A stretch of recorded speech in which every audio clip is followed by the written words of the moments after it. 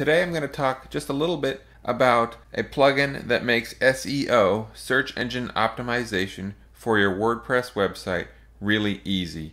Now, I'm not saying I'm an SEO guru, but I'm going to show you how you can help your pages rank better without too much effort. The first thing you're going to want to do in your WordPress website is go to Plugins and go to Add New. You're going to do a search for SEO Yoast. And then you'll click Search Plugins. The fourth one down is the one we want. It's called WordPress SEO by Yoast. Mine says installed already because I've already installed it. If you haven't, click Install Now and follow the prompts. Okay, once you have it installed, you will see an SEO tab over here on the left. Go ahead and click on that. And here are the general settings for this plugin. You can watch a tour if you want. I suggest doing so. In general, you can leave the default settings as is and use this right out of the box. The thing that I would probably add is I would click on this social link here, and I would click this box, add my Facebook URL, and then I would click this box and add my Google Plus URL, and then click Save Changes. Other than that, this plugin is mostly ready to use right out of the box. Now, if you go through the settings and you have questions about how they work, go ahead and ask in the comments and I'll be glad to let you know. But for now, I'm going to write a post and I'm going to use the tools that this plugin provides and show you how effective it can be. So let's go ahead to Posts and then click Add New, and we'll start a new post. Now, if I scroll down, you can see underneath here that there's this big box, WordPress SEO by Yoast. It has General, Page Analysis, Advanced, and Social. I'm going to explain to you how this works. I'm going to call the post, I hate my web host.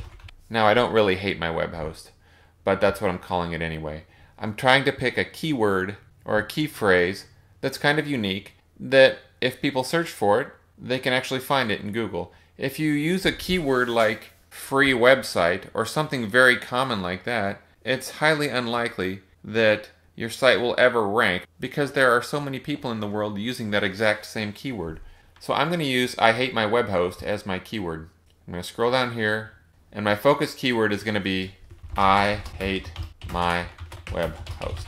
And it tells me right here, it's in my article heading, yes. And that gives me a green 1. It's in my page title, yes, 1 time. My SEO title is here. I can leave it as this or I can add to it. So I'm going to add to it because Yoast recommends that your SEO title be 40 characters or more. I'll show you that in a minute. I hate my web host, and then I'll put in parentheses, not really.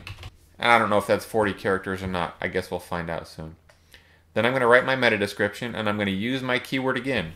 I hate my web host. So this down here tells you how many characters you have left. It tells you here the meta description will be limited to 156 characters. I have 57 characters left. If this is too short, I'm going to get knocked in my score. So I'm going to say, I'm going to write a little bit more. Now, I've gone ahead and filled this out just a little bit more. I've actually used all my characters. And I used variations of my keyword. I hate my web host. They hate their web host. Why folks hate their web host. So it's good to have variations of your keyword in your content and in your meta description. So now I have to write my post. But before I do that, I'm going to go up here and I'm going to click Save Draft so I can see the score Yoast is going to give me on this post so far. Look here, SEO is poor right now. And I can click Check, or I can scroll down and click Page Analysis. Okay, so it tells me here what I'm doing wrong and what I'm doing right. Let's look at what I'm doing right. I've never used this keyword before. That's good. You don't want to reuse a keyword over and over. My meta description is good, but it gives me a couple suggestions to make it even better. It tells me that the page title contains the keyword and phrase at the beginning, which is good. And if it's not at the beginning, it'll tell you that your title contains the keyword phrase, try to move it to the beginning. And the meta description contains the primary keyword. But I'm not using subheadings. The keyword phrase doesn't appear in the URL. The page title contains 31 characters, which is less than the recommended minimum of 40 characters. No outbound links. The keyword contains stop words. I don't worry about that too much. No images appear in the page. The keyword doesn't appear in the first paragraph of the copy, and there are 0 words contained in the body copy. This is far too low. Okay, so I'm going to work on this post, and then we're going to check it again after I do a little bit more work on the post. So I'm going to categorize this page under WordPress. I'm going to uncheck here. That's not really important to this tutorial. And now I'm going to start my page with I hate my web host so much. Do you? And I'm going to make this a heading. Let's do an H3. So that's good. What I've just done now is I've put my keyword at the beginning of my page, so in my first paragraph, and I've also put my keyword in a heading tag. So that's good. Let's click Save Draft, and now scroll down and look at my SEO score. Okay, look, I have more green dots now. The keyword appears in the first paragraph of the copy. That's good. And I've used it in a subheading. That's good. And maybe I can use it in more subheadings. So I'm going to start writing this post, and I'm going to pay attention, and I'm going to try to use the keyword I hate my web host and variations of I hate my web host throughout my copy. So here I go. So I've gone ahead and I've written this article. I've used variations of the keyword I hate my web host throughout the article. I used it in my first heading, and I've used it throughout the article in different variations. People hate their web host. I do not hate my web host, but I have hated many web hosts. And then I use regular language throughout my posting. I make sure it's written well, but I keep including variations of I hate my web host throughout my writing. For instance, I hated that web host. I hated that web host more than I hated the first one. If you don't want to find yourself saying I hate my web host, I use the word hate, I use the word web host. So as you see, I sprinkle that throughout the text a lot. So there we go. There's the post I've written.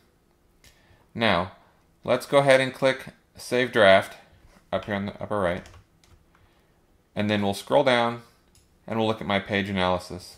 Look, we have a lot more green buttons than we did before. We still have some orange ones and some red ones, but we're doing well. Look at this. The copy score is 78.7 in the Flesh Reading Ease test. That's good. Google likes that. There's outbound links. That's good. There are subheadings. That's good. Now, I should use the keyword phrase in the URL for the page, but I'm not using it because this plugin strips out stop words from keywords. So I believe I is a stop word and my is a stop word. Now in the settings of the plugin, you can stop it from doing that, but I don't mind. I'm gonna just not worry about that one. The page title contains 31 characters. It's less than the recommended minimum of 40. So I'm going to update my page title. Not this title up here, but the SEO title. I'm going to click the General tab here, and my SEO title down here, I want it to be a little longer. So I've added a little bit here, and I'm using some more of the same wording, web hosts, and that's good. So now I'm going to click Save Draft, and then I can click Check here, or I can scroll down and click the page analysis. So now it's telling me with a red dot, which means it's a little more serious, that no images appear in this page. Consider adding some as appropriate. So let's go ahead and do that. Go to the top here, and I'm gonna put in my little image that I always put in. I'm gonna click Add Media here.